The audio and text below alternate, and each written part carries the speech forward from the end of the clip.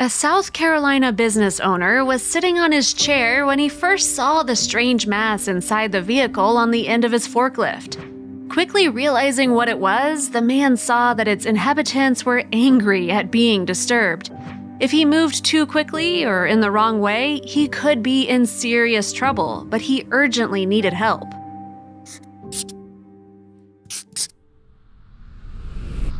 On November 7, 2014, a resident of Moncks Corner, South Carolina, found himself in a dangerous situation.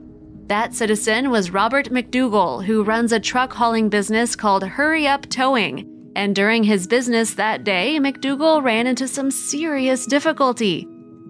To start with, McDougall's day didn't seem to be particularly noteworthy. Soon, however, things took a turn for the worse, and it all began with a camper van parked at his storage depot. In the chaos that followed, moreover, McDougall would soon regret ever seeing the vehicle. McDougall was using a forklift truck to shift the camper when suddenly he noticed something. Yes, there was movement inside the vehicle, as though something had been disturbed. Whatever it was wasn't staying confined to the camper, though. In fact, it was swarming out to see what was pestering it. That it turned out to be a huge swarm of angry insects. Initially, McDougall took the buzzing black and yellow bugs for bees, and naturally, he was terrified by them. I sat in the chair with my arms like this, crossed, for about 20 minutes. I was scared, he told the Post and Courier on November 5, 2014. It may have been McDougall's fright that stopped the situation becoming more dangerous, though. You see, potentially owing to his lack of movement, McDougall escaped without a single sting. He did, however, need the insects removed so that he could finish his job. Obviously, there was a nest in the camper somewhere, so McDougall called in an expert, Eric Critter McCool. McCool runs a pest control business, and his company is perhaps best known for removing hives. What's more, the Pennsylvania-based pro operates worldwide. And having worked in pest control for more than 25 years, McCool was definitely the man for the job. Subsequently, he arrived at the scene of the pandemonium and identified the problem. It turned out, though, it wasn't bees that were nesting in the camper van, but yellow jackets. Also, if you have not done so already, please subscribe to our channel and click that notification bell to get inspired by these animal stories every day. Now, back to the story. Yellow jackets are a type of wasp. Yes, although they can be mistaken for bees, the wasps are actually quite different. Regardless, the nest had to go, so McCool ventured into the camper to locate it, and to his surprise, finding it was not the problem. In fact, McCool couldn't miss it. You see, the nest was so gigantic that it was taking over the inside of the vehicle. I was virtually inside the nest. It was very hot and stuffy, McCool told the Post and Courier. It was like crawling through a bunch of cushions. And it seemed like the yellow jackets didn't appreciate an invader in their midst either.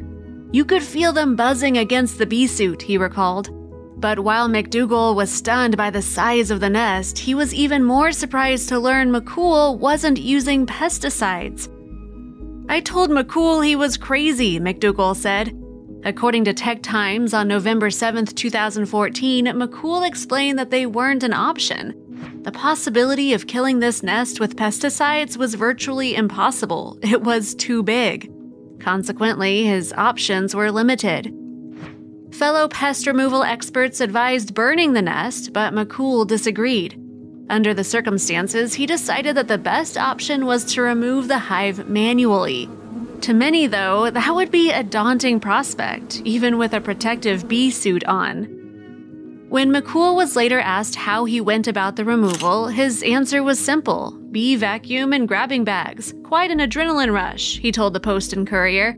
And the technique proved surprisingly effective.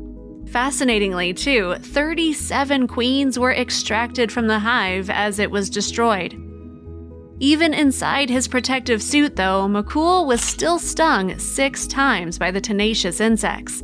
Then again, McCool estimates that during his career, he suffered around 6,000 stings. The pest controller therefore remained unfazed throughout the operation, and the nest was torn up by hand.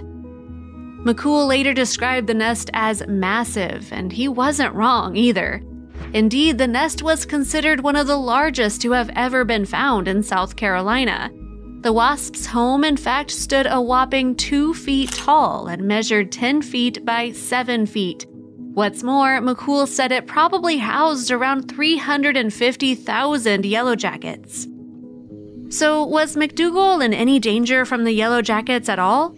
Well, a few stings won't prove fatal unless the victim has an allergic reaction. A few 100,000 stings could be a different matter altogether, though. And unlike most bees, yellow jackets are aggressive insects, especially in the vicinity of their hive. What's more, in addition to the yellow jackets' hostile nature, if anything threatens them, they will pursue their target doggedly. And another way in which yellow jackets differ from bees is that the latter are reluctant to sting. That's because a honeybee often loses its sting after the attack, leading to its death. Yellow jackets, meanwhile, can often sting many times over. Experts therefore advise calling pest control if a confirmed yellow jacket nest is found close to humans or domestic animals. But if you insist on tackling the problem yourself, pouring boiling water or releasing insect spray on the nest may work. It's a risky approach, though, and one best left to the professionals. Alternatively, placing imitation nests in your yard can deter stinging insects from using your property in the first place. As for the yellow jackets that McCool captured, they will be released at a different location. Whether they will survive without a queen or a nest, however, is another story.